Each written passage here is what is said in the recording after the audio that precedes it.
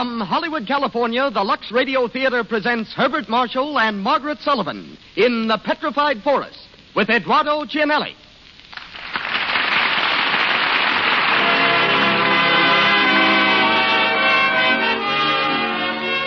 Lux presents Hollywood. Week after week, these programs come to you, ladies and gentlemen, because week after week you make them possible through your loyalty to our products. And the Lux Radio Theater is the means our sponsors take of showing you their gratitude. Starring for you tonight are Herbert Marshall, Margaret Sullivan, Eduardo Cianelli, and Donald Meek. You will hear from two special guests, Charles J. Smith, superintendent of the Petrified Forest National Monument, and Nick Janios, manager of that famous movie restaurant, the Café de Paris, at 20th Century Fox Studios. Our music is directed by Louis Silvers, with our entire production in the hands of that master showman, ladies and gentlemen, Mr. Cecil B. DeMille.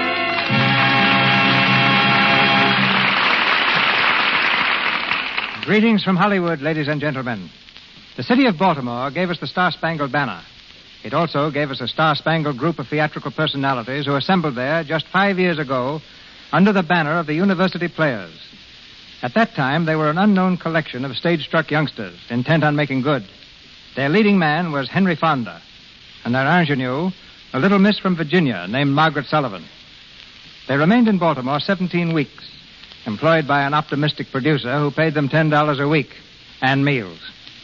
This year, as the star of Stage Door, Margaret Sullivan returned to the same city and to the same theater, rounding out a 5-year campaign in a burst of glorious success.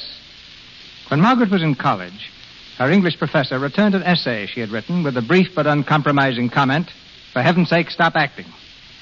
Margaret was just stubborn enough to ignore him, reasoning that a girl must have some fun. She's been acting ever since, with her love for the legitimate stage keeping her from Hollywood all too long. She's back here now, however, and starts work shortly on a new film. Margaret has a farm in New Jersey, cooks excellent onion soup, likes fishing, and doesn't mind at all if you call her Maggie. This is her debut in the Lux Radio Theater, and we hear her as Gabby in Robert Sherwood's great play, The Petrified Forest. It's always a particular pleasure to announce the return to our program of Herbert Marshall. When last here, Mr. Marshall was filming the Paramount picture Angel. Since then, with Barbara Stanwyck, he's made Breakfast for Two at RKO. His role tonight is that of Alan Squire. Two other splendid performers also make their Lux Radio Theater debut tonight, Eduardo Cianelli and Donald Meek. A comparative newcomer to pictures, Mr. Cianelli is already duplicating in films the brilliant record he established on the legitimate stage as a character actor. He comes to us as Duke Mantee, while Mr. Meek plays Gramp, Wallace Clark, Mr. Chisholm, and Frank Milan plays Bose. Our play begins. The Lux Radio Theater presents Herbert Marshall and Margaret Sullivan in The Petrified Forest with Eduardo Cianelli and Donald Meek.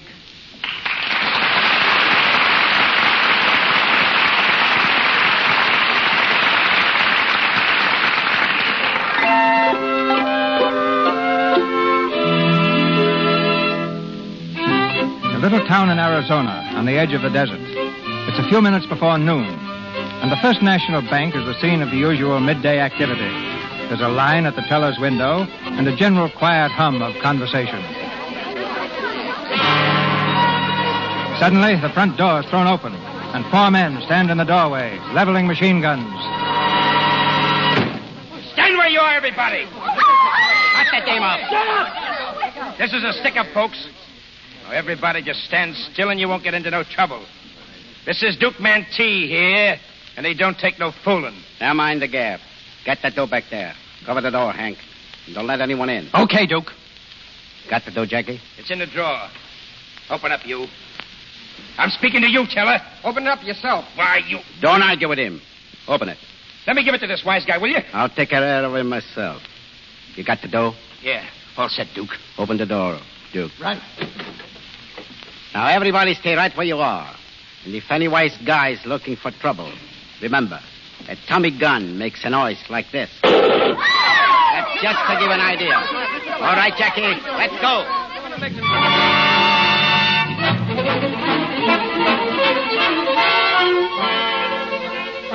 Calling State Police, Arizona State Police. Duke Mantee last reported to be heading west on route number 66. Be on the lookout for a blue sedan bearing Oklahoma plates.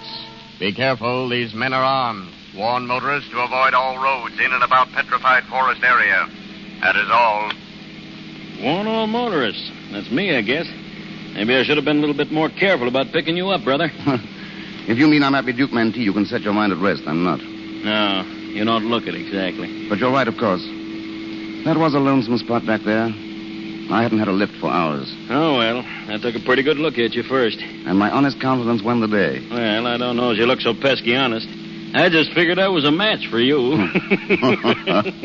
My name's Jones. Thank you. Mine's Squire. Hitchhiking, huh? That's right. Where you from? Well, if you mean originally, it's England. If you mean hitchhiking, I started in New York. And so? You looking for work? Well, yes and no. What line of work you in? None just now. I have been at times a writer. A writer, huh? Well, you won't find much to write about in these parts. Unless you happen to run into Duke Mantee. Which I sincerely hope I do not. How far are you going, Mr. Squire? I'm not quite sure. I thought I might find some place to eat. I'm not in a hurry. Well, the nearest place I know is the Black Mesa barbecue stand, the filling station. The Black Mesa barbecue. Instructive but not illuminating. Just where is it? Well, I'm going within a couple of miles of there. I'll show you before I drop you. Old man Maple and his granddaughter run it. Ain't so much of a place, but, well, it's all there is. What's the sad news, Gabby? Oh, you had hamburgers, pie, and coffee. That's 50 cents for you, 55 for your friend. Hey, how come mine's more than his? Well, you asked me to put a nickel in the piano, didn't you? Come on, Nick. Don't argue. Here you are, Gabby. Thanks. See you around, Gabby. Yeah. Boy, this place sure is expensive. I don't know. Gabby. Hey, Gabby. Yeah, Graham. You ought to see Paula back there in the kitchen. I told her Duke Mantee was heading this way, and she's putting sugar in the soup and salt in the coffee. She's scared. Oh, you oughtn't to scare her, Graham. She's a bad enough cook as it is. Oh, she's all right.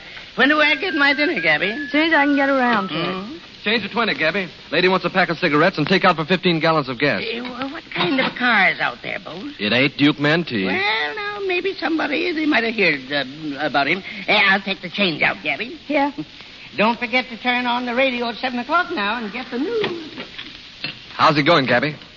Oh, all right. Not so good outside. 10 customers all day. If it gets much worse, you can fire me and handle the pump yourself. We're satisfied. Hey, Gabby, come outside and sit with me a while, will you? Not just now. I've got things to do. Oh, you've always got things to do when I want to talk to you. Well, to tell you the truth, I want to read. I haven't had a minute to myself all day. That book there? Yeah. Let's see it. It's nothing that would interest you. How do you know? Oh, poetry. The shapely, slender shoulders small, long arms, hands wrought in glorious... Oh. I told you wouldn't like it. Do you? Sure. It makes me forget where I am. You sure hate this place, don't you? Well, I didn't like it much when I first came. Then why do you stay? You ought to know that, Gabby. You can call me a sap if you want to, but I'm falling in love with you. Yeah? Have you ever been in love before? No. Have you ever said you were? Why, sure, lots of times. Did they believe you? Well, certainly they did. But I couldn't fool you, Gabby. I wouldn't want to. Don't you like me at all? Sure, I like you. But not much? Some. Enough for you, not enough for me. What's the matter with me, Gabby? Nothing. Bose, why do you wear that football jersey? Huh? Number 42. You're proud of it, aren't you? Well, I was pretty good back in college. Why, Oh, yes, I get it. I'm just another rah-rah boy, huh? No, you're all right, Bose. Say, what kind of a guy would it take to soften you up anyway? Well, I don't know if anyone could.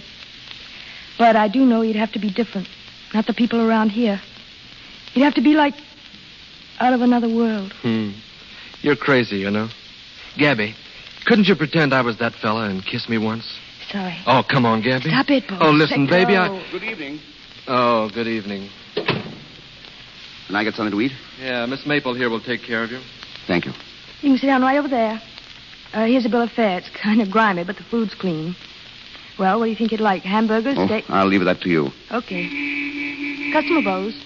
Bose. All right, all right. By the way, where am I? Black Mesa.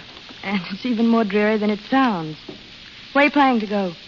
My plans have been uncertain. Oh, just bumming along? Call it gypsying. I had a vague idea that I'd like to see the Pacific Ocean. And perhaps drown in it. But that depends. Where'd you come from? Quite a long way, Miss Maple. Is that the name? Yeah, that's it. You're English, aren't you? Call me an American, once removed. Why? I could tell you didn't belong around here. Is that a compliment? Sometimes I'm afraid I don't belong any place. I'll go get your dinner.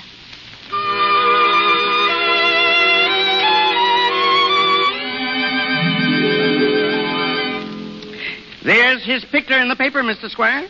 Duke Mantee. He doesn't look very vicious, does he? Well, I'll tell you. You can't tell a killer except by his chin. Did you ever notice that? I don't think I ever saw a killer. Well, I've seen plenty of killers. You ever hear of Billy the Kid? Yes, indeed. Well, I knowed him well. He took a couple of shots at me once. I congratulate you on still being with us. Well, it was kind of dark, and he'd had a few drinks. I don't think he meant to do me no real harm. He just wanted to scare the pants off of me. Grab your cup and ready. Well, by golly, it's about time. Pleased to meet you, Mr. Squire. Pleased to meet you, sir. Like the soup? It's the best I ever tasted. Well, shall I pour your coffee now? Thanks. Your grandfather's a charming old gentleman. Oh, Gramps, all right. He told me he'd been missed by Billy the Kid. Yeah, he tells everybody that. Did I hear him say you're a writer? Yes. See, I haven't met many writers, except Sidney Wenzel. Ever hear of him? Sorry, no, I haven't. He's with some movie company. He stopped here once on his way to the coast and handed me a lot of baloney. Said I ought to be in Hollywood. When I got there, to be sure to look him up. Gosh almighty, they never mean it. No, they never mean a thing. So you want to go into the movies? Oh, Lord, no. I want to go to Bourges. Where? Bourges, France. That's where I came from. You're not French. Partly. I was born in Bourges. But all I know about it is from the picture postcards my mother sends me. You know, they got a cathedral there. Your mother still lives there? Yeah. Dad brought us back here after the war. Mother stuck it out for a couple of years and then packed up and went back. Some people think it was cruel of her to leave me, but what could she do? She couldn't live here. And you can't blame her for that. Do you think she was cruel? Not if you don't, Miss Maple. She sends me a book every year for my birthday. She sent me this one. It's the poems of Francois Villon. Ever read it? Oh, yes. It's a wonderful portrait. Mother wrote in it, "To my dear little Gabrielle." Gabrielle. That's a beautiful name. Yeah, wouldn't you know it'd get changed into Gabby by these ignorant desert rats? You share your mother's opinion of the desert. Yes. But you find solace in the poems of Francois Villon. They get this smell of gasoline and hamburger out of my system. Huh? Would you like to read me one of those poems, Gabrielle? You mean now? Read me the one you like best. All right. This one here. Well, he wrote it about a friend who was getting married. At daybreak, when the falcon claps his wings, no fit for grief, but noble heart held high, with loud, glad noise he stirs himself and springs, and takes his meat, and toward his lure draws nigh. Description of car follows. Blue sedan bearing Oklahoma plates. There is a bullet hole in front fender, shattered glass and rear window. Mantee's girl is riding in the car with 4 men. Turn that thing He's off. wearing a long... This car is dynamite, Duke. They've got us spotted, Duke. We got to switch cars. Shut up. Let me think. Doris, Yeah, Duke? you got to get out of this car, see? We'll pick up another one down the road, and you and Mike and Flint can drive it around till the cops get off our tail. Oh, Duke, I'd rather be in your car. I don't like to travel without you. You'll be safer, kid. As if I cared. Mean that? Don't you know it? Oh, Duke. No. You got to switch, kid. We'll get rid of this car, too, as soon as we get a chance. We'll meet you later. Where, Duke? There's a filling station about 10 miles past the crossroads. That's liable to be a hot spot, Duke. Then we'll cool it off. We'll take over the joint and stand off an army. You meet us there, Doris. It's a joint called the Black Mesa Barbecue.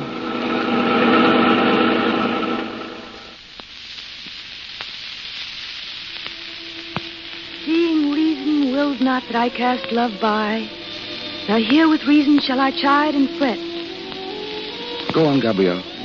nor cease to serve, but serve more constantly.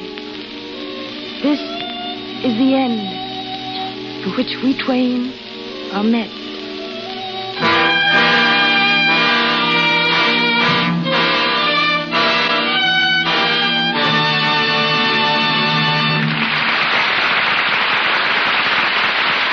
While we are waiting for the second act of The Petrified Forest, starring Herbert Marshall and Margaret Sullivan, let's stop in for a moment at a house on Franklin Avenue where a smart young secretary lives with her mother.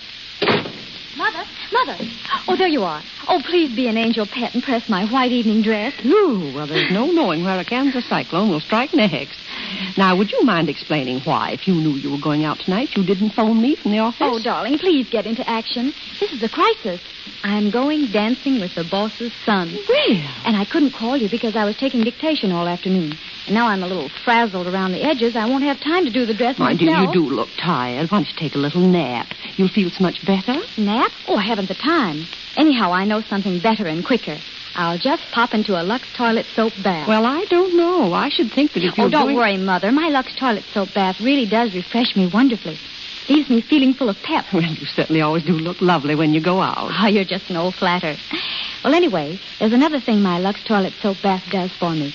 Its active lather is a wonderful way to protect daintiness. And I love the delicate perfume it leaves on my skin. Well, hurry up, dear. You won't be ready in time. All right, I'm off to my beauty bath. Be nice to Bill if he gets here before I come down. Mr. DeMille takes us back to our play. Herbert Marshall, Margaret Sullivan, Eduardo Cianelli, and Donald Meek continue with The Petrified Forest.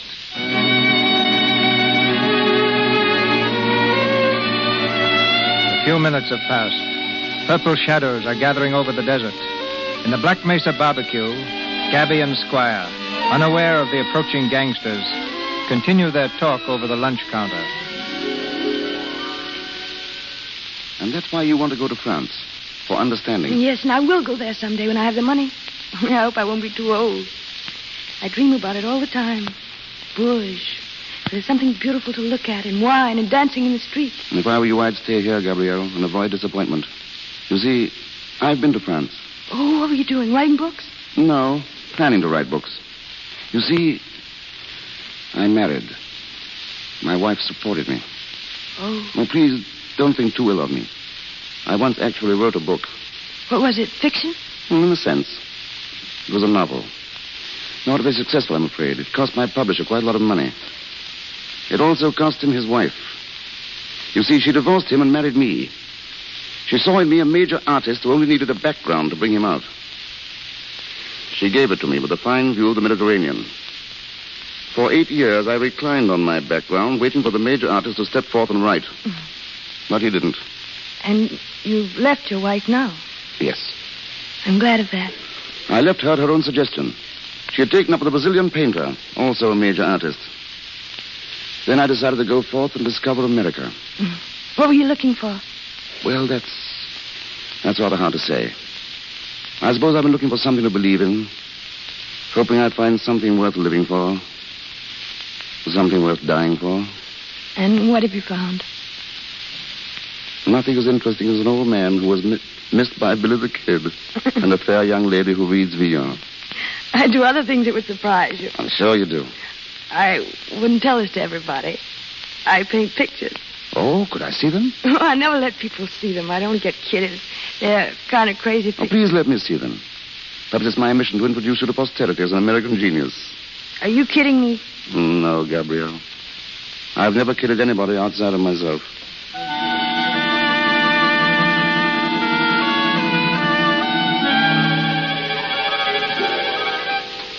Mr. Bowles, you don't like your dinner? What?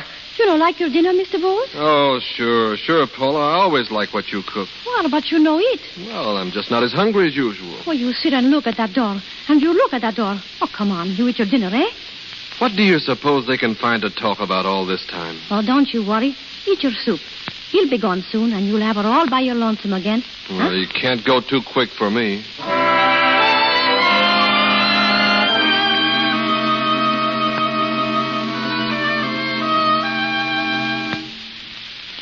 Well, that's a lot of them. They're terrible, aren't they? I don't know. What made you paint with these extraordinary colors? I don't know. It's just the way I feel and see. Are they any good? I tell you, Gabrielle, I can't say. I'm tremendously impressed. Gee, I bet I could improve if I could get to France. You know, they've got some of the finest art schools in the world there. Don't you realize? There are probably thousands of artists in France today who are saying, I'd find a really big theme for my canvas if I could only get out to Arizona. Yeah, I know. They say the desert's full of mystery and it's haunted and all that. Maybe it is, but there's something in me that makes me want something different. Maybe it's the French in my blood. I wonder. Would you like to marry a Frenchman? No, I don't want to marry anyone. I want to be free. Always. Well, how about that stalwart youth outside there in the football jersey? When I came in here before... Oh, he was trying to kiss me. That's nothing. There's always a chance of development. Yeah, he's after me, all right. Do you think he'll succeed? Well, I haven't decided yet. What do you say? Don't ask me, Gabrielle. But you ought to know something. You've seen a lot. I don't know anything. You see, the trouble with me is I belong to a vanishing race. I'm one of the intellectuals. That means you've got brains. Yes, brains without purpose. No aim. But you must have some kind of a purpose. Where are you going from here? That depends where this road leads. Oh, it leads to the petrified forest. It's a gloomy old place full of dead trees that have turned to stone in the desert. The petrified forest? A suitable haven for me. Perhaps that's what I'm destined for, to make an interesting fossil for future study. Alan Squire, a specimen of the in-between age who was born too late for the Great War and too soon for... This coffee's good. Here, have some more. You know, you talk like a darn fool. I know it. No wonder your wife kicked you out. No wonder she fell for you in the first place. What did you say your name was? Alan. Alan? I've been thinking. About what? Thinking how wonderful it would be to go to France with you. To see all its beauty through your eyes. To learn all about its art from you. You know, you could make an artist out of me, a real artist. You could make me think and feel. Oh, it would be glorious. Alan, could it possibly be? I'm afraid not. I could never retrace my steps. Oh, you mean you haven't enough money? Even that is an understatement. Well, I haven't enough either yet. But I've got a lot coming to me someday. What? Are you proposing to me? Trying to turn me into a gigolo again? No, it'll be different this time. Listen, do you know how much Grant has got salted away in the bank at Santa Fe? $22,000 in Liberty bonds. I wish he'd give it to me now while he's living, but he won't. But it's all willed to me. Of course, we might have to wait years and years for it, but if you'd own estate... You think you'd like me as a life companion? Yes, I know I would. And I don't make mistakes. Wouldn't you like to be loved by me? Yes, Gabrielle.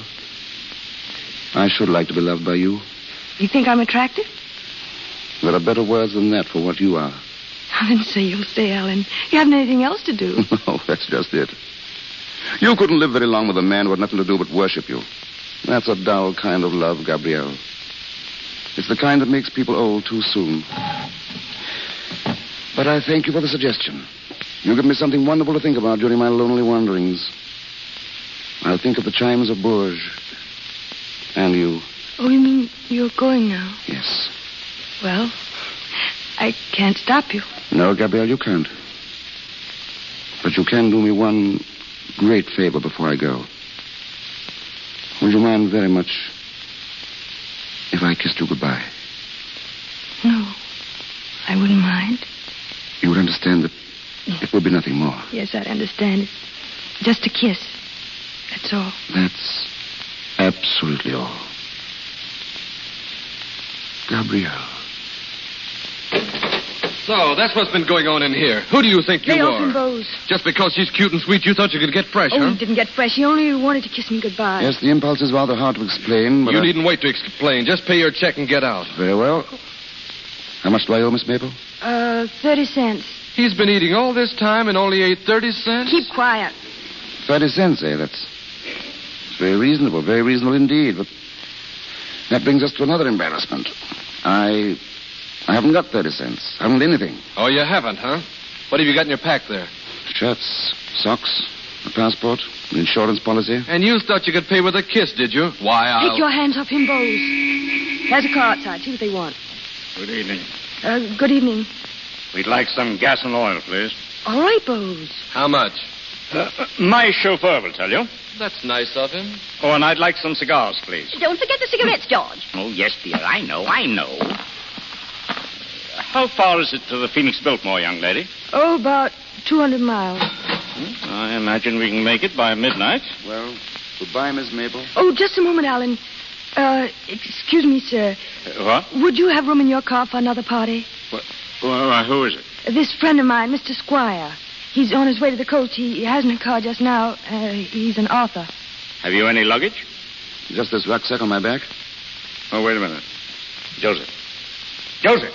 Yes, sir? Something you want, sir? Well, do you think it's all right to give this man a lift to Phoenix? I'm not carrying any concealed weapons. Do you mind if we verify that? Not at all. Go right ahead, Joseph. Yes, sir. Well, I guess he's all right, Mr. Chisholm. Oh, very well. Well, I'm glad to have you with us. Hurry up, please. Oh, come on, dear. Well, I've been waiting for you. Well, thank you, Miss Maple. I'll remember your kindness. Oh, just a moment. I forgot to give you your dollar change. Oh, no. I wanted you to keep that. Sorry, but tipping is un-American. We don't allow it. Go on, take it. Thank you. I suppose I'll never see you again, Gabrielle. No. That's the way it is in a gas station. They come and they go. But somehow or other, I'll repay that dollar. Lord knows when. Perhaps we'll run into each other someday in Bush. Perhaps. Goodbye, Gabrielle. Goodbye, Alan.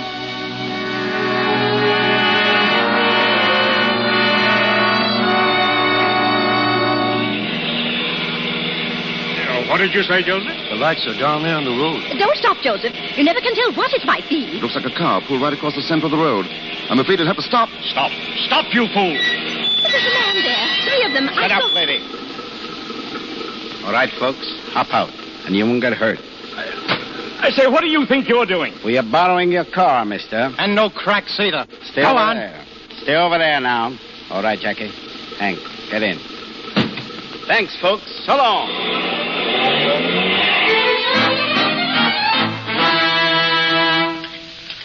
Can I help you with those plates, Gabby? No, thanks. Funny guy, that panhandler. When he was getting in the car, I got feeling kind of sorry for him and tried to slip him some change. You did? Yeah, but he wouldn't take it. Handed it back. Didn't mind holding you up for a meal, but he had too much That was pride. awful nice of you, Bose. I appreciate it. Say, you talk as if you were nuts about him. I'm not nuts about him. Well, if you appreciate it so much, how about being a little nice to me for a change? Yeah, I'd like to be nice to you, Bose. I'd like to be nice to everybody. Well? I'll think about it, Bose. Oh, gee, Gabby, you're a swell girl. I'm crazy about you, honey. Honest I am. In here. Bose. Shut up, lady. Now behave yourself and nobody will get hurt. Cover the back door, Hank. Sure. Who's the boss here? What's it to you? Listen, wise guy. This is Duke Mantee here, the world-famous killer, and he's hungry. Shut up, Jackie. Who's in that other room? Only one old My man. grandfather's in there. Go get him, Jackie. Okay, Duke. What do you got to eat, sister? Here's the bill of fare. He's got a nerve. Don't give it to him. Shut up, you, and sit down. Football player, huh? Yes, and you better not let me get close enough to take a sock at you. I used to be quite a fan. Hey, cut it now. Come on. Come on in here. Here's the old man. Sit down, Pop. So you're Mantee, huh? You're the killer. That's right, Pop. But just sit tight and you'll be okay. You needn't think I'm scared of you. I've knowed real killers. Gabrielle. Alan, why did you come back? There's some bandits around here. Yes, so we heard. They stole Mr. Chisholm's car. All right, buddy, take it easy. Oh, my friend of the road. Sit down, pal, down here. Why, thanks. I'd be delighted. That's Duke Mantee, Mr. Squire. What did I tell you about a killer's chin, huh? He's a killer, all right. He's a gangster and a rat. Shut up, Bose. Yeah, and if the sheriff finds out he's here, we'll have some real killing, won't we? The cops ain't likely to catch up with us. Not tonight. So we can all be quiet and peaceable and have a few beers together and listen to the radio. Because I may as well tell you, folks, old Jackie there with a machine gun is pretty nervous. And he's got the itch between his fingers. So let's everybody stay right where they are.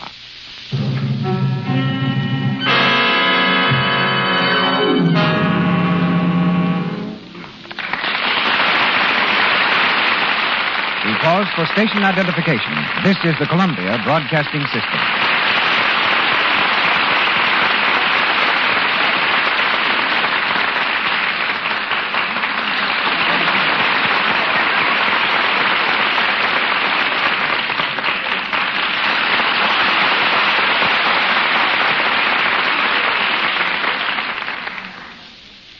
Act 3 of our play, starring Herbert Marshall and Margaret Sullivan, will be heard shortly. It's undoubtedly true that most of us are a lot more familiar with the play and the motion picture called The Petrified Forest than with the 90,000 acres in northeast Arizona from which the drama borrowed its name. A national monument, the Petrified Forest is one of the most amazing and least known spots in the United States. It comprises 6 distinct forests, including a portion of the fabulous Painted Desert. In charge of this vast area is Charles J. Smith, one of the ablest rangers in the National Park Service. Formerly at Yellowstone Park, then chief ranger at the Grand Canyon, Mr. Smith has been at the Petrified Forest since he became its first superintendent 8 years ago. Mr. Smith, the heroine of our play called the Petrified Forest a gloomy old place full of dead trees that have turned to stone. What have you to say about it? Well, Mr. DeMille, it's certainly an old place, and it certainly is full of trees turned into stone. But as for being gloomy, well, to me it's the most awe-inspiring sight in the whole world. One of our 6 forests happens to be called the Blue Forest.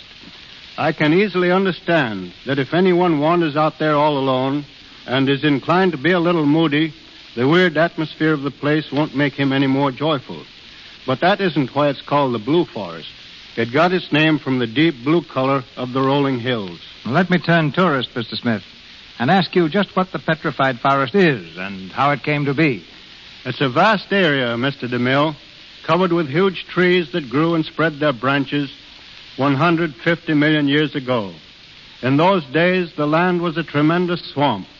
The only living things were the trees, a few plants, and several species of ferocious-looking reptiles, the like of which you see today only in nightmares. Nature sent floods, earthquakes, and storms, and buried everything under 3,000 feet of mud, water, and gravel. Then, after 100 million years, Mother Nature, being a woman, changed her mind. She sent winds, rains, and more storms to erode the earth, to sweep it away, and bring this forgotten cradle of life back into the light of day. The bones of the reptiles have turned to fossils, and the trees lie stretched out on the earth, petrified into a substance almost as hard as diamonds and of tremendous weight. But what made them turn to stone? The great pressure under which they lay, together with the minerals in the waters that once rolled over them. The trees have turned from wood into gorgeously colored semi-precious stones. The outside is reddish-brown, but where the logs have broken apart, where they have crashed into heaps of stone, they are glittering masses of pure agate, carnelian, amethyst, jasper, and onyx. Were all the trees in the Petrified Forest blown apart, and their semi-precious jewels extracted, there'd arise a mountain of glittering stones worth a fortune. That statement, Mr. Smith, is apt to bring half the country to your doorstep tomorrow. I'll be glad to welcome them. But they'll soon learn that no one is allowed to carry off samples and that the grounds are closed and carefully patrolled at night. Yes, it's a strange, weird place. Like the Blue Forest, the second forest has its own peculiar characteristics. There, the ground is covered with chips of petrified wood, and at times, as you walk through them, they'll ring out with a tinkling sound like the music of tiny silver bells. Have you ever encountered any incidents such as our play presents? Has a bandit ever sought sanctuary in your hills and deserts? No, not that I know of. But Route 66, which was undoubtedly the road taken by Duke Mantee, leads right into the forest. And coincidentally, at exactly that point is a little lodge and filling station very similar to the scene of tonight's play. Years ago, the Painted Desert was a favorite haunt of killers and bad men, and today we're called upon now and then to watch for fleeing bandits. One of the most ironical happenings occurred in the forest when a woman and her 2 children were trapped by a terrific blizzard. All about them were logs of wood that might have made a roaring fire and saved them. But the wood was stone, and days later the 3 bodies were found, frozen to death in a forest. Besides the trees, the Petrified Forest contains 100 ruins of the homes of prehistoric Indians. They lived there some 1,000 years ago, and the forest contains several huge boulders on which these Indians carved their queer symbols and drawings. The carving that puzzles me most is a picture of a stork carrying a baby. But I've never been able to find out how an Indian happened to make a picture like that in prehistoric times at the edge of the Arizona Badlands. But maybe he was the Walter Winchell of the tribe and chose that modern manner of announcing a blessed event. The National Park Service wants you to visit the Petrified Forest And that's one of the sights we'll be very happy to show you in this fascinating land of shimmering color. Thank you. Thank you, Mr. Smith. That's very interesting.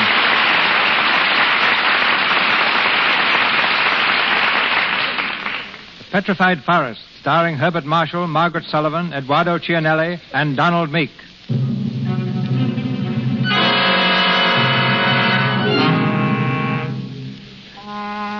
1 hour later, with Duke Mantee and his gunmen still masters of the situation, the Black Mesa barbecue presents a strange picture. Gabby, Allen, Gramp, and Bose are huddled together near the counter. On the other side of the room, the gangsters sprawl comfortably in their chairs, listening to the radio, machine guns resting on their knees.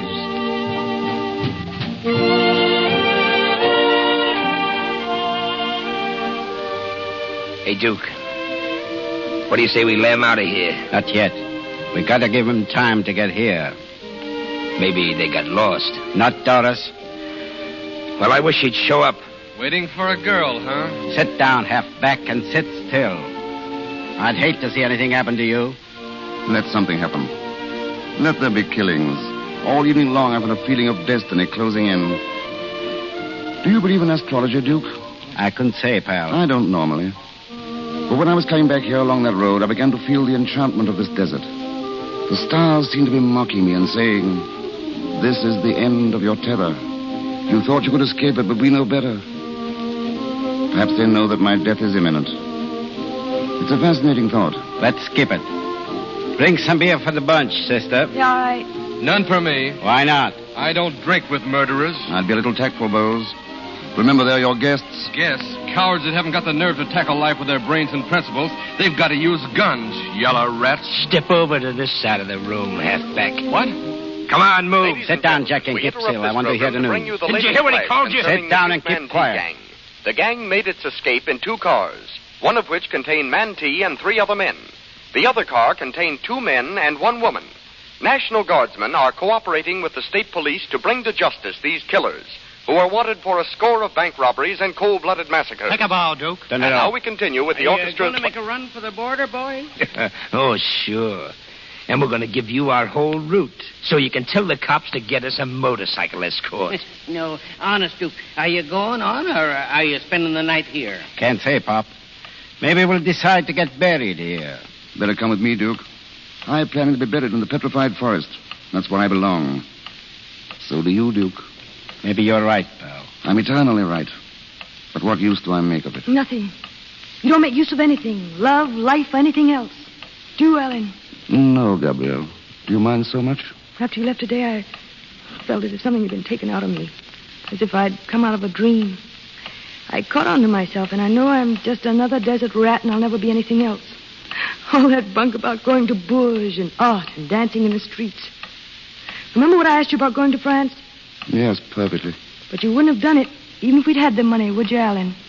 No, Gabrielle. I knew it. I knew you didn't give a hoot for me.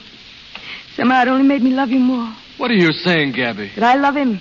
Why shouldn't I say it? Why shouldn't he know it?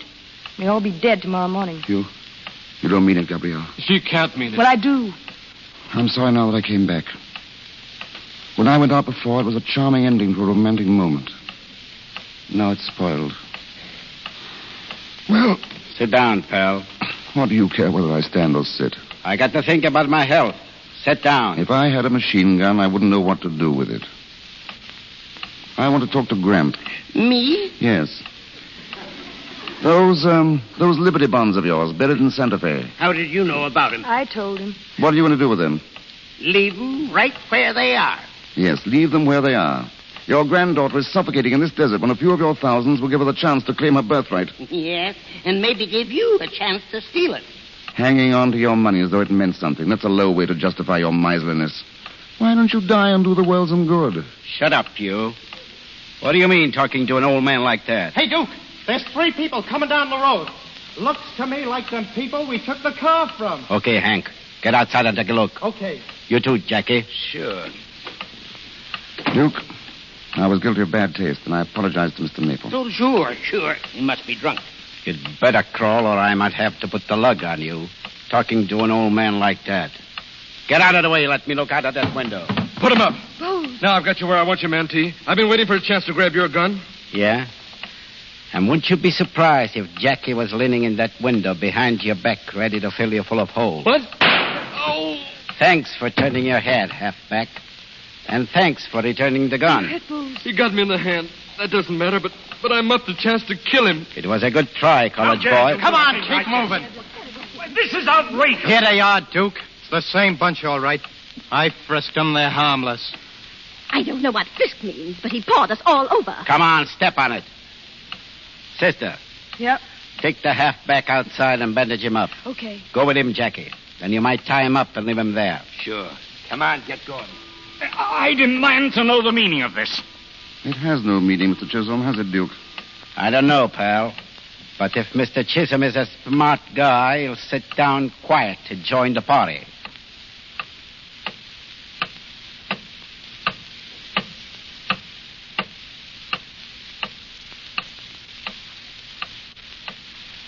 Hey, Duke, I'm getting jumpy. Shut up. Go out and see if Jack is with that dame and the halfback. They're okay. He's tying them up. I say, Duke. What? Would you mind passing me that rucksack? It's on the table there. What do you want with it? Just inside. Just reach inside and hammer that little life insurance policy that's there, will you? What do you want with your life insurance? Expecting to die? You've guessed it, Mr. Maple. Here. Thanks, Duke. Now, may I take my fountain pen out of my vest pocket? Okay, but take it easy. What you going to write, Mr. Squire? You'll see in a minute. Duke, I have a great favor to ask of you. Yeah? I don't think you'll refuse me because you're a man of imagination. What are you getting at? This insurance policy. It's my only asset. It's for $5,000. I've written on the policy that I want the money paid to Miss Maple, that young lady inside. If Mr. and Mrs. Chisholm will witness my signature, I'm sure it'll be all right. Oh, certainly. I'll be glad to. What's the idea? Well, Duke, after they've signed, I'd be very much obliged if you'd just kill me. What? It couldn't make any difference to you, Duke. If they catch you, they can only hang you once. And you know yourself they've got more than they need against you. Good Lord, he is drunk. You know, I believe you actually mean it. Good for you, Mrs. Chisholm. You're a kindred soul. You're in love with her, aren't you? Yes, I suppose I am. I want to show her that I believe in her. And how else can I do it? Living, I'm worth nothing to her. Dead, I can buy her tall cathedrals and golden vineyards and dancing in the streets. One well-directed bullet will accomplish that. This document will be my ticket to immortality. Will you do it, Duke? I'll be glad to. Thanks, Duke. Just let me know when you want it. Pick your own moment. Say just before you leave. But I prefer to have her think you did it in cold blood. Will you all please remember that? Certainly we'll remember. Of course. Mr. Squire, before you do this, let me tell you one thing. Yes? There ain't a woman alive or ever did live that's worth $5,000. And let me tell you one thing. You're a forgetful old fool. Any woman is worth everything any man has to give. Faith, jealousy, love, hatred, life or death. Don't you see that's the excuse for our existence? It's what makes the whole thing possible and tolerable. Did you hear that, George? Yeah, I heard. Mr. Squire, do you really believe all that? I mean, about women? Of course I do. And there's a man who agrees with me, don't you, Duke? I don't know, pal. I wasn't listening. Then permit me to speak for you. He could have been over the border long ago, but he preferred to stay here and risk his life. And you know why? Why? Because he has a rendezvous with the girl. Isn't that true, Duke? That's it. I guess we're all a lot of saps. But I wouldn't be surprised, pal, if you were the champ. Did you think I was kidding when I said I'd be glad to knock you off? I hope neither of us was kidding. Did you think I was? I just wanted to make sure. You're all right, pal. I'll try and fix it so it won't hurt. You're all right, too, Duke. Thanks.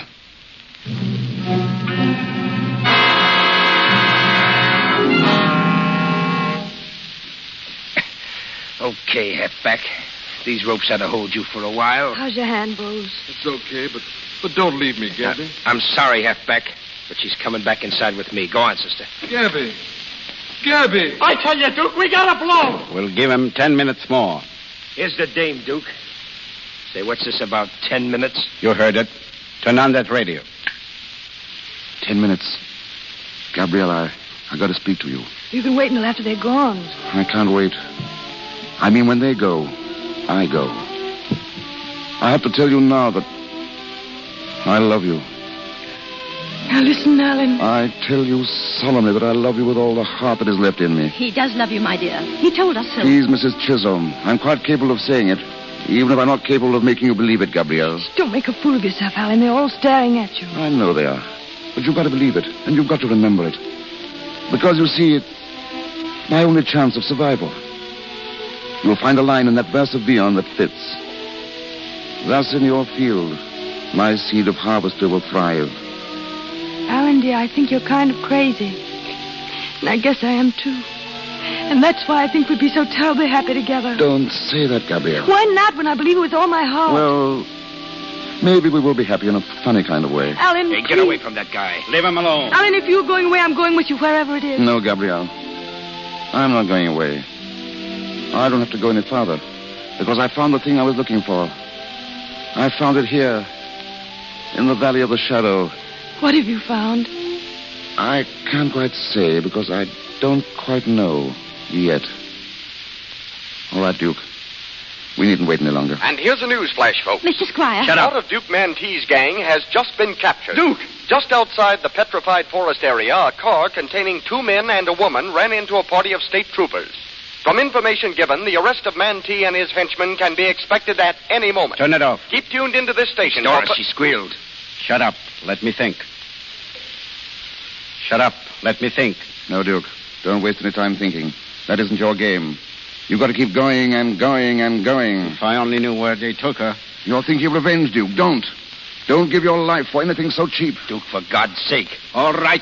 We're going. Wait a minute. You're not forgetting me. Listen! It's the cops! That's me at that window. They're surrounding the whole joint. Looks like it. Hicks or G. Hicks, lay low. Listen in there. Are you coming out, or do we come in and get you? We're talking to you, Duke Mantee. Come in and get it, you dirty lout. Get down, you fool. You're staying here till we get a break. Mantee, you have no right to endanger the lives of innocent people. You folks better get down on the floor. Lie close together here in the middle. Here, let me help you, Gramps. Right. Come here, Gabi. Where is the light switch? To the right of the door. Turn them out, Jackie. How many are there of them, Duke? 6 or 7. Nothing to worry about. Gabrielle, Yes, Alan. it's an inspiring moment. United States of America versus Duke Mantee. There goes the neon sign. It almost restores in me the will to live and love and conquer. How do you feel about it, darling? I don't know, Alan. And I don't care. Alan, when you get to France, what do you see first? The fields and forests of Normandy. And then... What, Alan? And then Paris. Paris, that's the most marvelous place in the world. All places are marvelous when you've someone to love. Even here? Especially here, darling. As long as I live, I'll be grateful to Duke Mantee. Alan, will you please kiss me? Oh, Gabi. Gabi, darling. All right, boys. We are on our way. Get out the back way and grab the car. Now it's going to be all over. Not for us, Alan, never. You better stay where you are, folks, for a while. Come on, Hank. Duke, wait. Alan, keep down. Duke, you promised. Get out of my way. You can't go. You know what you said. Get out of my way or I'll... Yes. Duke, yes. You still want it? No matter whether I want it or not, you've got to. Okay, pal. There you are. Come on, Duke. He missed it. Alan, look at me. Grab, get Rose, quick. Tell him to get us out. No, hurry. I will. Alan. It doesn't hurt. Or at least it doesn't seem. I went into this lung, I think. Oh, it's all right, darling. Gabi, Rose, Grab, somebody come quick. They were right, Gabrielle. The stars, I mean. I had to come all this way to find a reason. Duke understood what it was that I wanted. I hope you will be happy. Gabrielle. What, Alan? What? Oh, don't worry. I'm not going to be a crybaby. No matter what happens, I'm not.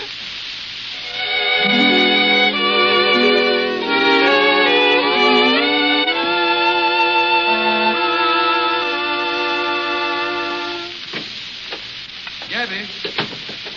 What, Rose? They got Mantee, Gabi. Did they? How is that fella? The doctor's in with him now. He's pretty bad. Oh, gee, that's tough. He was a good guy up there. If he doesn't come back, we'll bury him out there in the petrified forest. The petrified forest? That's what he wanted.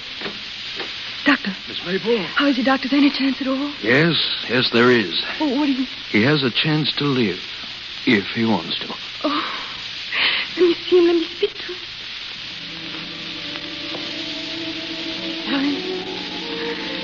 Alan, dear, can you hear me? Gabrielle. Alan, you're going to live. Do you understand? You're going to live, Alan. No, Gabrielle. The stars ordained it. No, the stars have gone. It's morning, darling. Is it? Alan, listen, you must want to live for me. Don't you remember you said you wanted to? Oh, please, Alan, please, darling, don't leave me. No. No, Gabrielle. I won't leave you. Oh, darling. Remember, the poem. Thus in your field my seed of harvester will thrive. For the fruit is like me that I set. God bids me tend it with good husbandry. This is the end for which we twain are met.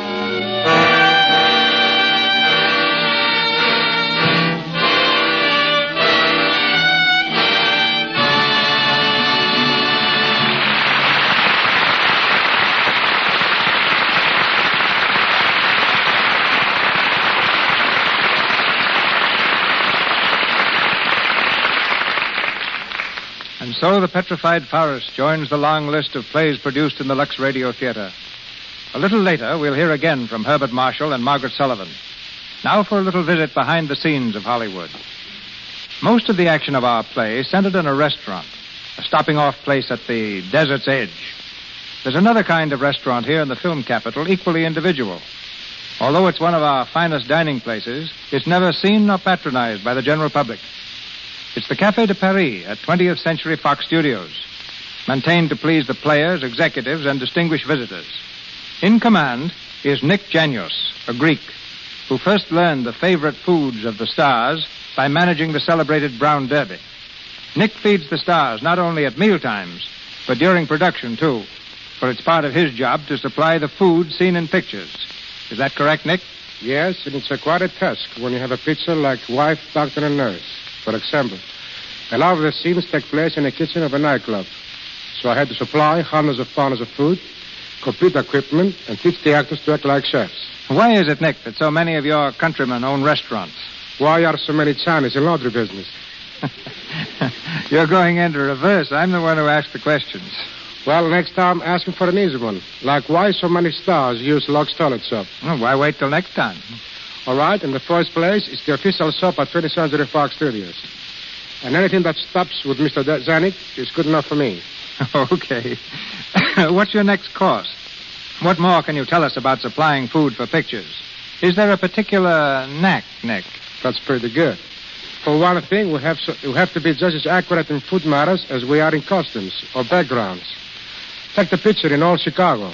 I supplied the hundreds of loaves of bread for the production. And since the time is 1871, the bread had to be baked in a round form used in those days. In the Rich Brothers picture, Life Begins in College, Harry Rich has a scene in which he impersonates a girl. You see him powdering his nose, and then you see him eating the powder puff. No, Harry isn't crazy. In fact, he's pretty smart. But powder puff is really sponge cake with sugar coating. Harry, by the way, ate about 40 such a powder puffs. What do the other stars like when they're not dieting? Walter Windsor and Warner Baxter can be very happy with some seafood. Simon Simon and Loretta Young like lamb chops. Charlie Chaplin is delighted with a plain jelly sandwich and a cup of tea to dunk it in.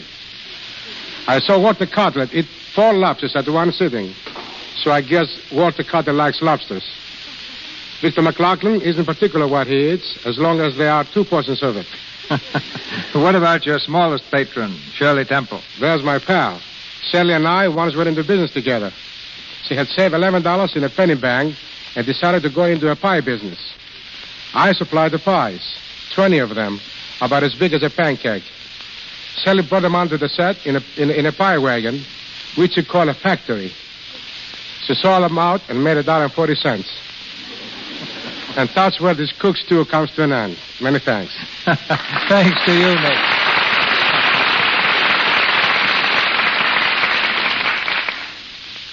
With Herbert Marshall just back from New York, and you, Miss Sullivan, about to depart for your hometown of Norfolk, Virginia, we were very lucky to have you together for tonight's play. Thank you, Mr. DeMille.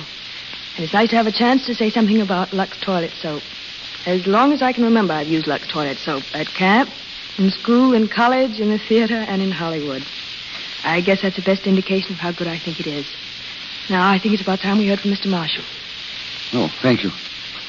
Several years ago, ladies and gentlemen, when I left London and came here, I encountered many new things. New people, new country, new customs, and a new day soon upon us, called Thanksgiving. Perhaps Thanksgiving impressed me more because it was new to me. But I've never quite gotten over it, and I hope I never shall. Besides the good fortune which may come to us as individuals, there is that which we all share in common. There's peace in this land. There's freedom and there's work to be done. Dogs still wag their tails. The sun is warm. And sleep still comes at the end of the day. These are great things. For them, let me join you and give thanks. Good night. Good night, Bart. Good night, Miss Sullivan. Ladies and gentlemen, this is your announcer, Melville Ruick. The great show planned for your entertainment next Monday will be announced in just a moment by Mr. DeMille. Tonight, our stars were assisted by Frank Milan as Bose, Wally Mayer as Jackie, George Trevell as Hank, Martha Wentworth as Mrs. Chisholm, Margaret Brayton as Doris, Frank Melton as lineman, Lou Merrill as doctor, Frank Nelson as radio announcer, Ross Forrester as Joseph, and James Eagles as bank teller. Mr. Cianelli is from RKO Studios. His new picture is Hitting a New High, starring Lily Pond. Louis Silvers appeared through courtesy of 20th Century Fox Studios, where he was in charge of music for Second Honeymoon. And now, our producer. What would you do if you woke up some morning and found yourself heir to a huge fortune? Around this theme, dozens of books and plays have been written.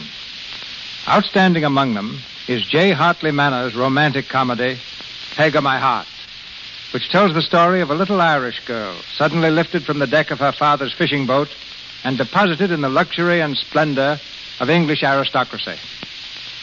This is the play we bring you next Monday night, starring the same glamorous personality you saw in the film, Miss Marion Davies. Co-starred with Miss Davies will be Brian Ahern, and the supporting cast of famous players includes Benita Hume, J. Farrell MacDonald, and Gerald Oliver Smith.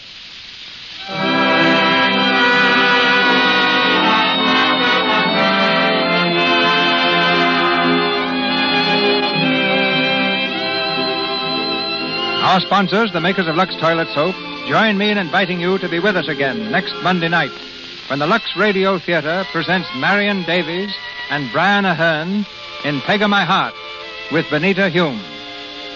This is Cecil B. DeMille saying good night to you from Hollywood.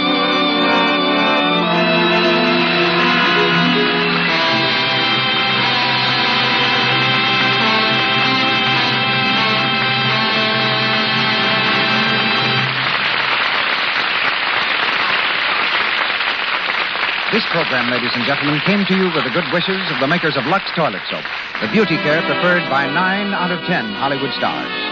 Join us in the Lux Radio Theater every Monday night. Be part of the large audience that gathers weekly from coast to coast to listen to Hollywood's famous performers and the personalities behind the scenes of motion pictures. And now, our sponsors, staff, and all our cast join me in wishing you all a very happy Thanksgiving. This is the Columbia Broadcasting System.